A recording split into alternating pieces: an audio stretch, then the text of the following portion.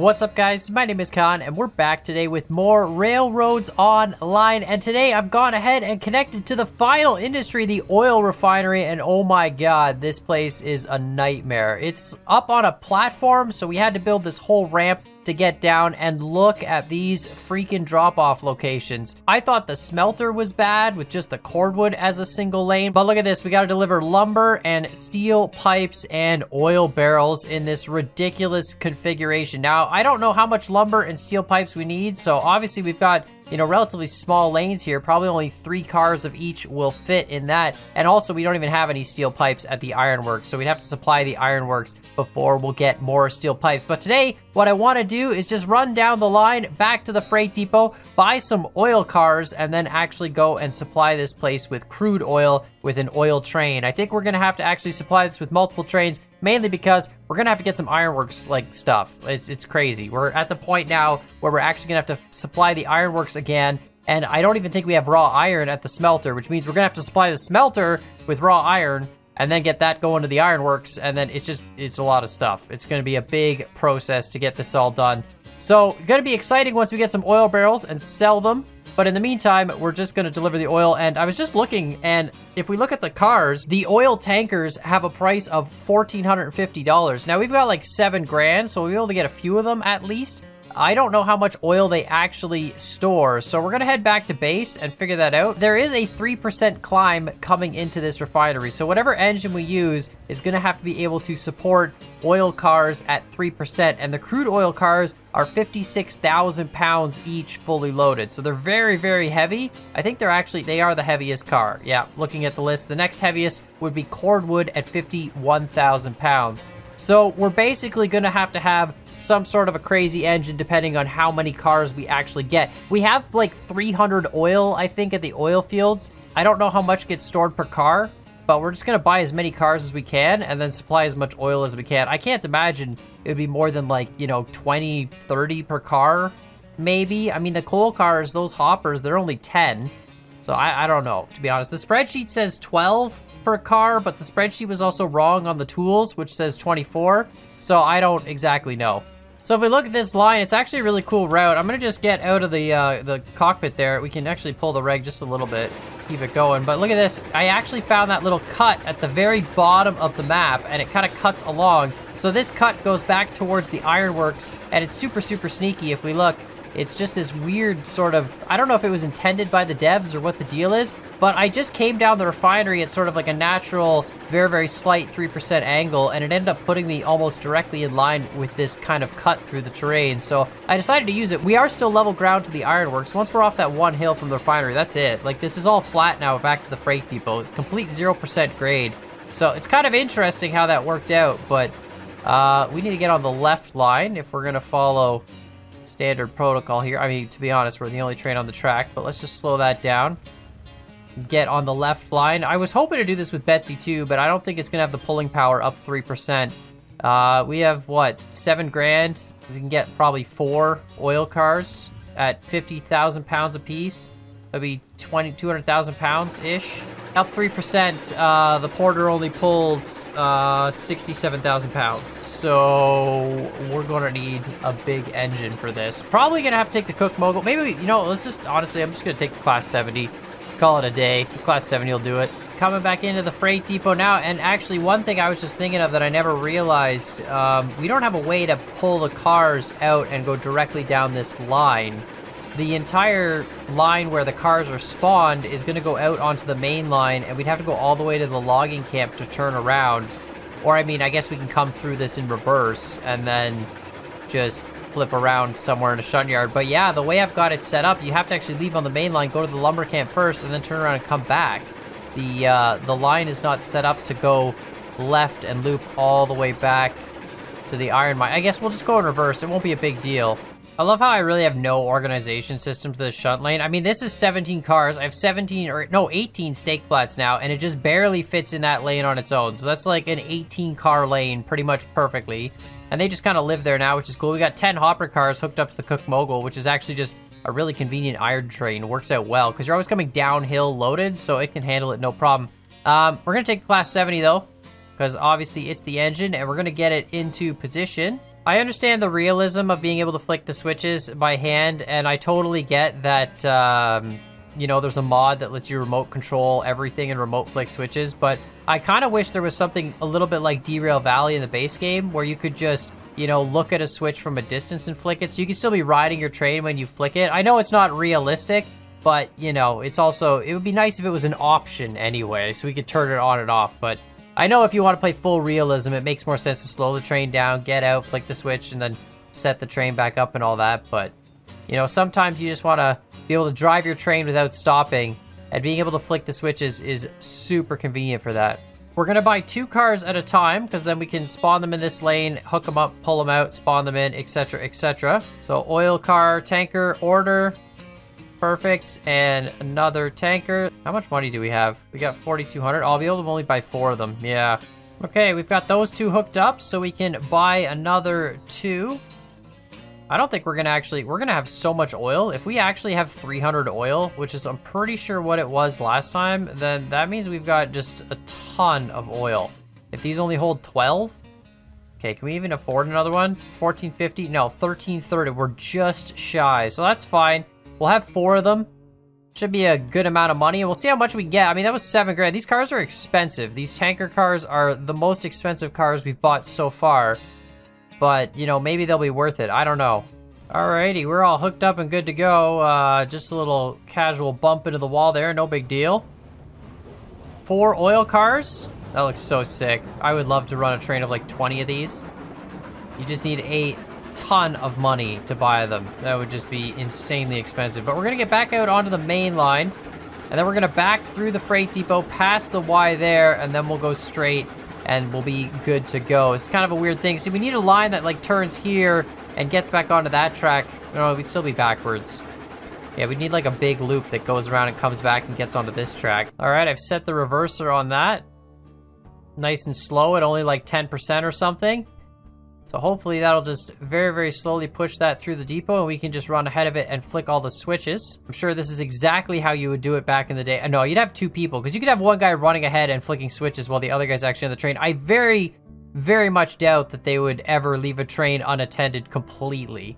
I mean, maybe they did, and in which case, like, you know, that just seems absolutely crazy. But look at that, it's coming, no big deal. It's gonna come down this line in reverse.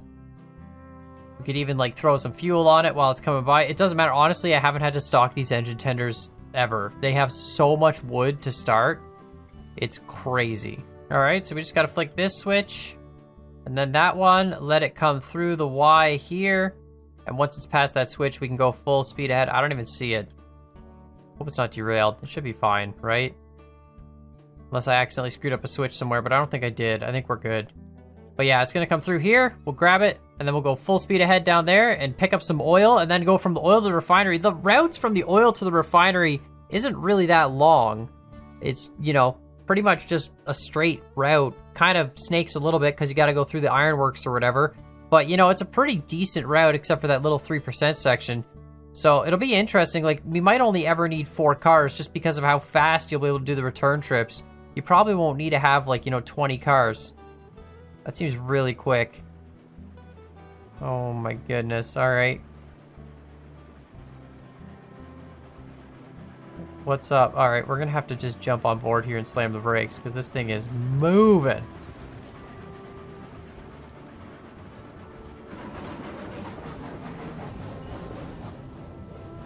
I'm super excited for when the spline update comes out. Obviously, when the spline update comes out, it means we're gonna have to probably rebuild all our track in a whole new world, which will be fine. But at least with that, we'll be able to get high-speed trains without the speed limit cap. So it'll be very, very important to build super gradual lines. And lines like this will be able to pull like, you know, 30, 40, 50 miles an hour, which will be just ridiculous. It's gonna make the Eureka one of the best engines once you get up to speed. Or like a train of 2 or 3 Eurekas, so you have the pulling power and the top speed combined. That would be awesome. And it'll make the gear trains seem much, you know, slower than they are. Because right now the gear trains are, I think the Climax is the only one that's really slow. I guess the Highs are slower too, but they don't really feel that slow because the traditional locomotives like the Class 70 here don't really feel that fast by comparison. But with new splines, it's going to be so sick to be able to go really, really quick and build super gradual routes. Like, stuff's gonna have to be crazy gradual with crazy shallow corners so you can go really, really fast through everything with huge trains. All right, pull it into the oil fields. Off the double line, doing the old switch, switch, switch thing. It's so confusing to look at, but that's right. This is left, and then that's right again. Look at that, we just snake our way in. It is pretty smooth looking, to be honest. I mean, it's not the greatest. It would be nice if that just came off and went across at a shallow angle, but it's not bad. I will say it's pretty good. And then we just gotta make sure we're lined up with the oil field fill-up spot, which is the middle line. I don't know which one of these lines is set, but we gotta go down the middle line and then it'll loop back around and come up this one. We'll just cut the reg there. Get a little bit of break.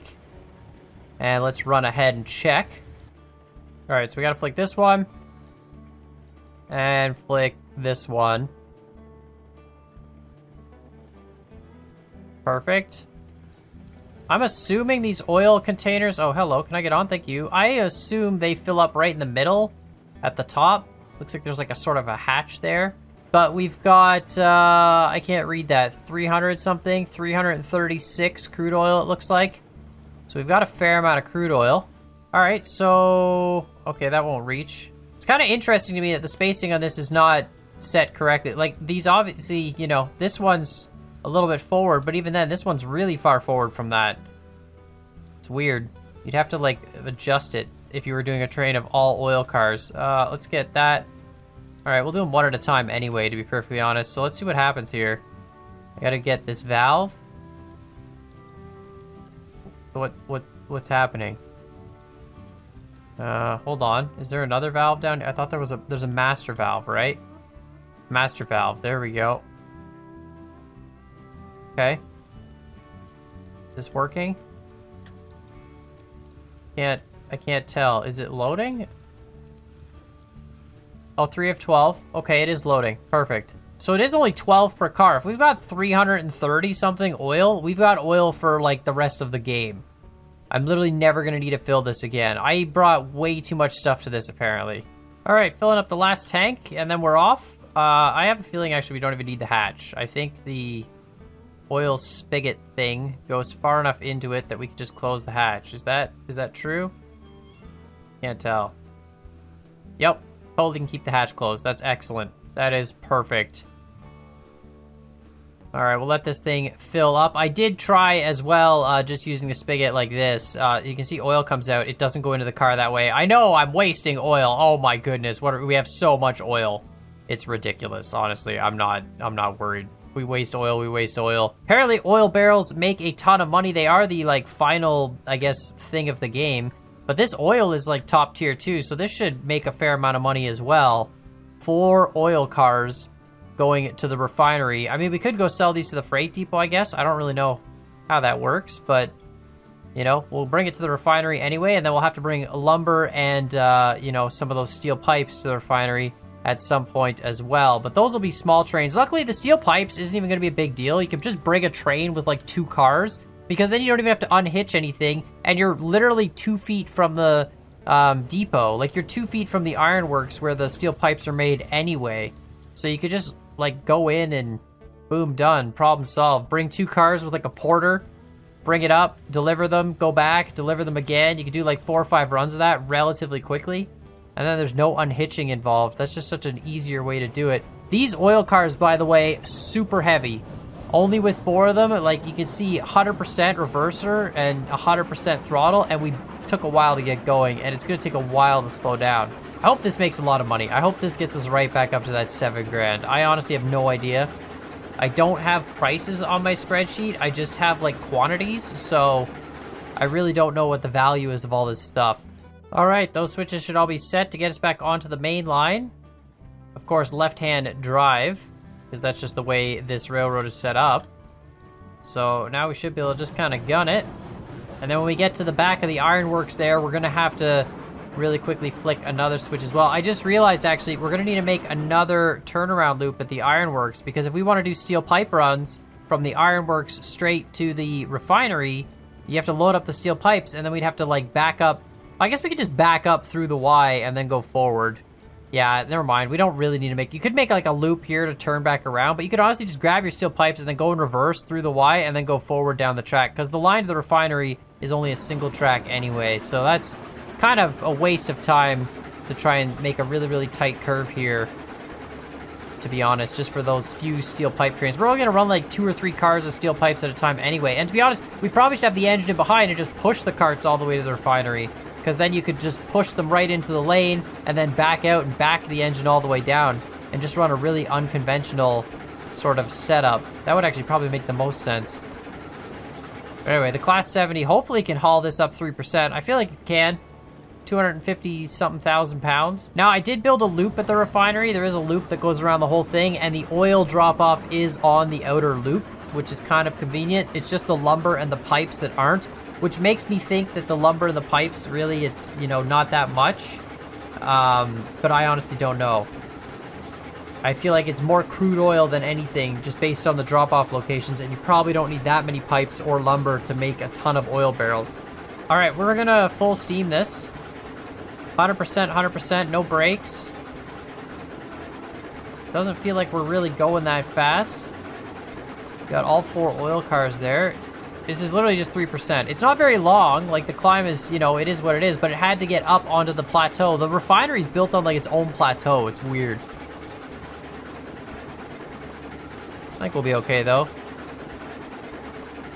Yeah, it seems like the Class 70 was a good choice.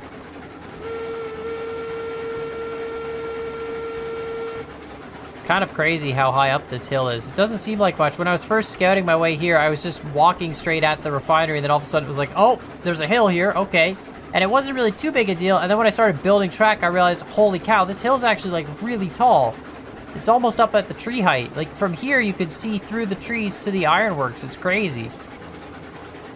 But anyway, we're just gonna loop all the way around, drop off the oil on that platform. The oil barrel pickup is on this side as well, which is why I made this part of the loop. So once we actually drop off the oil and get it refined, we'll be able to pick up barrels here. Looks like they've got some little chutes, which is kind of cool. This is a really, really tight corner, by the way. It's probably not going to be fun for the Class 70. That's why we just got no throttle. We're just going to coast on through it. Unfortunately, this is a very, very tight space up here.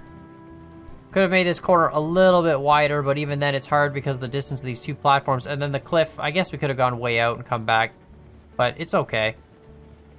All right, so we're just gonna go really, really slow here. I'm gonna, you know, only do these a couple cars at a time because I don't want to risk the, you know, unloading and moving. I feel like this is valuable cargo. There we go. All right, how does this work? Oh, it's just, it literally just drips.